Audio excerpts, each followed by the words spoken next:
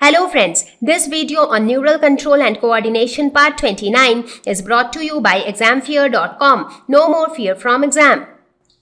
Next is thalamus and hypothalamus. So thalamus and hypothalamus both are parts of the forebrain. So thalamus forms the side of the forebrain and hypothalamus forms the floor of the forebrain. So hypothalamus basically denotes the end of the forebrain. After that the midbrain starts.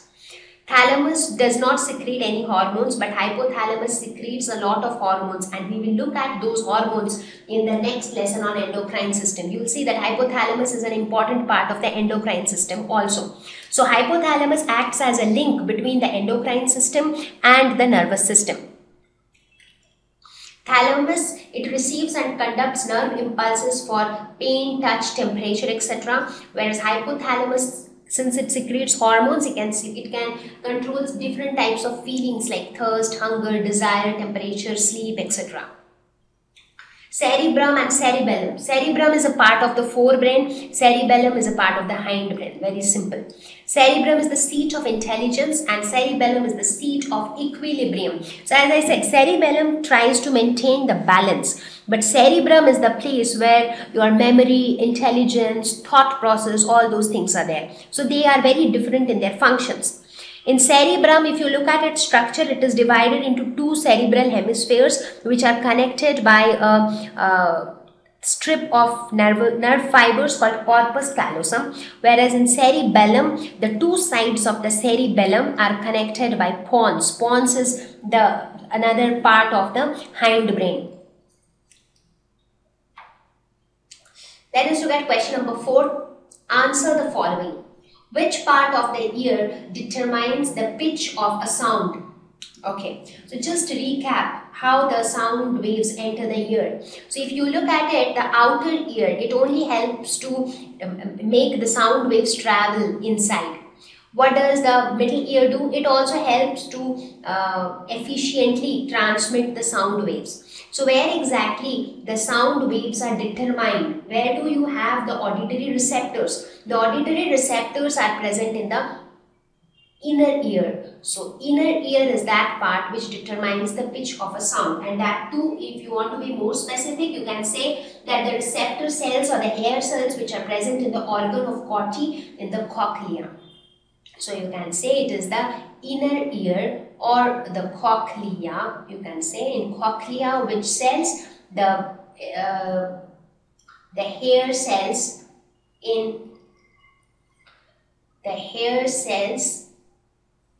in the organ of Corti. Let us look at the next question. Which part of the human brain is the most developed? The most developed part for the human brain, humans have the best ability to think, and thinking is concentrated in which part? It is cerebrum. So cerebrum is the most developed part of the human brain. Which part of our central neural system acts as a master clock? Master clock, central nervous system. Central nervous system is made up of brain and spinal cord. So which out of these two is the master clock? It is brain, because spinal cord is just like a backup of the brain, only for the reflex actions, but otherwise brain is the one which controls everything that is happening inside our body. So brain is the master clock. Question number 5. The region of the vertebrate eye where the optic nerve passes out of the retina is called the fovea, iris, blind spot, or optic chiasma. So which is that point from where the optic nerve passes out of the retina? So you have the optic nerves here. So optic nerve passes out of the retina from this point, and this point is the blind spot. So blind spot would be the right answer. Let us look at question number 6. Distinguish between afferent neurons and efferent neurons, impulse conduction in a myelinated nerve fiber and unmyelinated nerve fiber, aqueous humor and vitreous humor, blind spot and yellow spot. So let us start with afferent and efferent neurons. Now whenever you have the term afferent, it means something which brings things inside. So it brings things inside, and efferent means it takes away things out.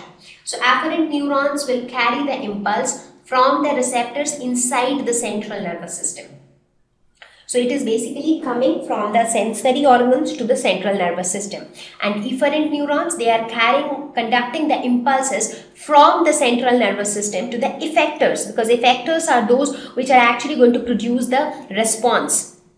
Now, afferent neurons are sensory in nature because they are connected to the sensory organs, and the efferent neurons are motor in nature because they are connected to the motor organs or the effectors. Afferent neurons provide stimulus to the CNS. So it brings things to the CNS. So that is the stimulus. And efferent neurons, it provides response from CNS. So it takes away the response from CNS and then sends it to the effectors.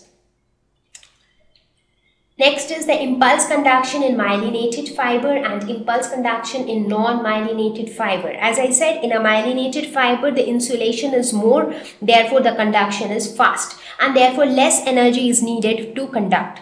So it is just the opposite in case of non-myelinated, because it is non-myelinated, not complete insulation for the axon, so the conduction would be slow and therefore more energy would be needed. Aqueous humor and vitreous humor.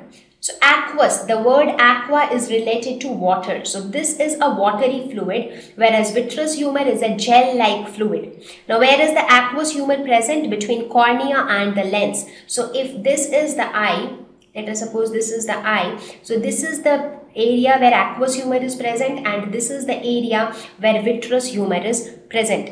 Now what is the function of aqueous humor? It provides nourishment to other parts. But vitreous humor does not provide any nourishment. Then what is the purpose of vitreous humor? It retains the spherical shape of the eye. So it retains the spherical shape of the eyeball rather. So that is how they are different from each other. Finally, blind spot and yellow spot. So blind spot is that spot which does not have any photoreceptors, and that is why it is called blind, because no photoreceptors are present. So light cannot be sensed at all. So this is the blind spot. And yellow spot is just another name for fovea. Fovea is also known as yellow spot. Why is it called yellow spot? Because only the cones are present here. So the rods are not present here. So it has been given a name yellow spot. So here only cones are present, no rods are present. So blind spot is insensitive to light because there are no rods, no cones, nobody to receive light. Whereas yellow spot is sensitive to bright light only. It is not sensitive to dim light, because for dim light you need rods, and rods are not there. Location wise, blind spot is located at the point where the optic nerve originates, whereas the yellow spot is located lateral to the blind spot. So this is the location of the yellow spot. So with this, we have reached towards the end of this lesson, and I hope this lesson on neural control and coordination would have helped you. However, our discussion on control and coordination is not yet complete. We will carry on our discussion on control and coordination in the next lesson with the endocrine system. So see you all in the next lesson.